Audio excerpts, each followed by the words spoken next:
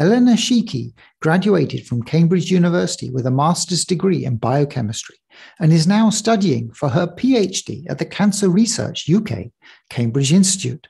Eleanor is the person behind the Sheekey Science Show, a popular YouTube channel where she covers longevity and other topics with her deep knowledge of biochemistry. With that, let me start the interview.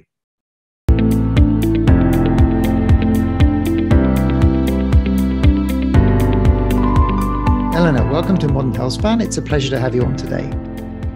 Hi, thank you for having me on. It's great to speak with you. Thank you. So you produced the Sheekey Science Show on YouTube, which I think is a great resource. It's like my go-to resource if I want to try and understand how things are working. And I love your the cartoons and your explanatory style. It really makes sense.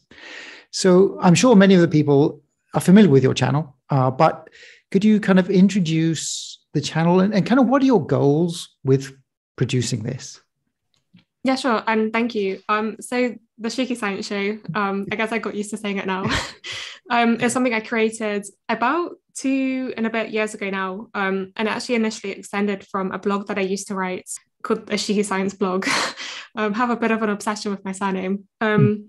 Basically the idea was to initially just summarize research papers that I'd read and found interesting and kind of create a kind of database of summarized versions of these papers in a way that was explained that anyone could try and read it and understand the key points of a paper, but also kind of for myself, because obviously I read a lot of papers and most of the time I just forget it.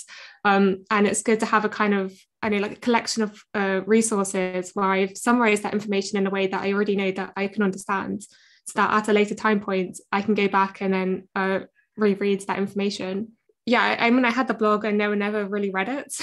And so I will say I want to expand my reach. And so I always wanted to go to YouTube. And then the question was, how would I do that? And when would I have the time to do that? So it wasn't until I finished my master's and I had a nice 4-month gap between that and starting my PhD, where I was like, okay, this is the time where I'm going to learn how to create videos and finally make the move to YouTube, still with the same idea of just trying to summarize research papers. And so, yeah, I spent that time just finding the best way to translate the blog into video format. And for me, the natural thing that came to me was just drawing animations and just recording myself doing that in the process. And so that's basically where the YouTube side came from. And then in terms of the topics, initially, I kind of just spoke about things that I found interesting. So I knew my PhD was going to be on cellular senescence, which I assume we'll come back to later in this conversation. And I mean, that's linked to a variety of different processes within the body. So it's just using my biochemistry background and just my general curiosities about neuroscience, the microbiome, circadian rhythms, just anything that I found fascinating, and just trying to summarize the latest research and present it in a way that other people could understand.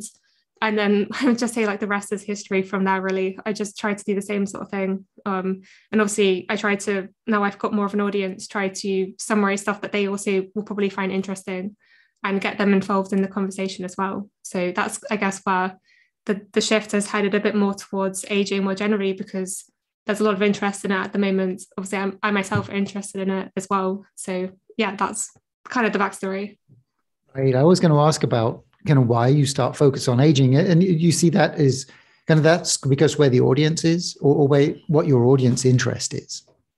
I guess to some extent, but I was already making that content even on the blog I used to have, because it was actually a small part of my master's degree.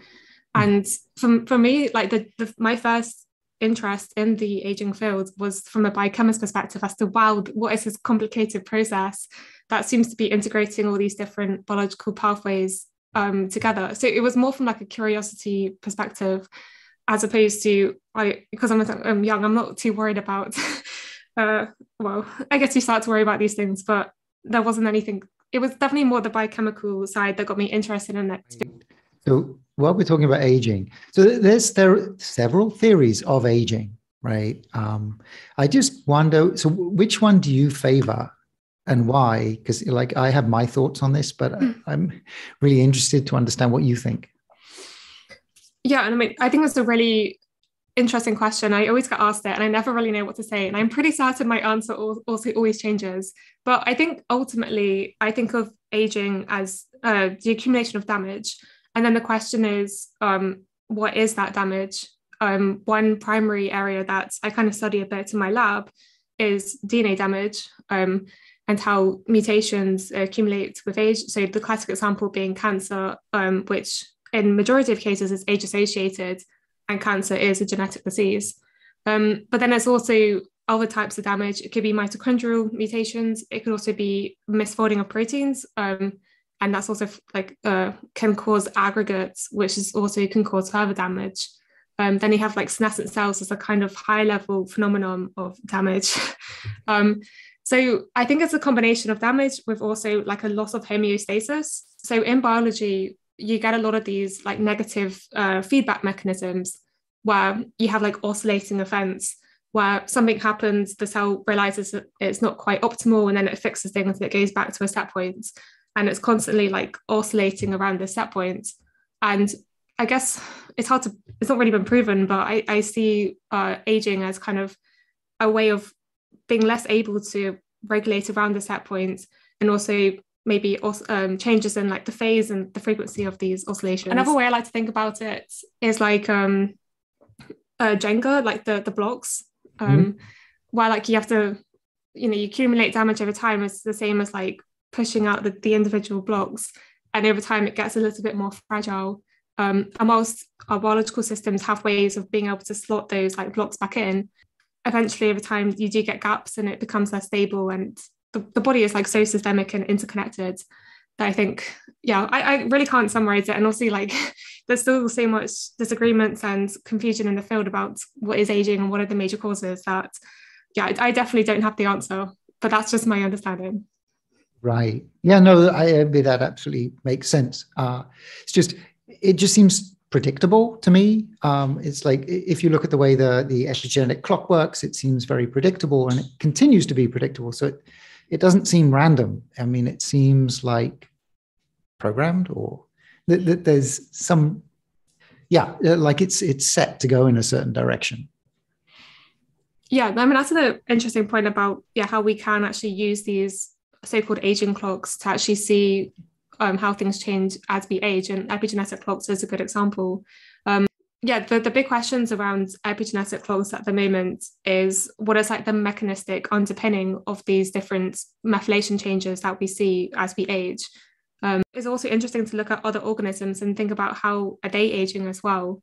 As like some, like I think worms, so C. elegans, like proteomic damage is more important to them than like other species like mice, which mainly get cancer. So it's maybe more of a genetic cause of aging.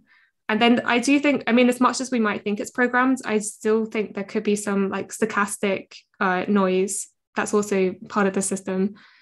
But I think this is where like the height of the interest is at the moment. And I'm sure we will start to get some of these answers to these questions. But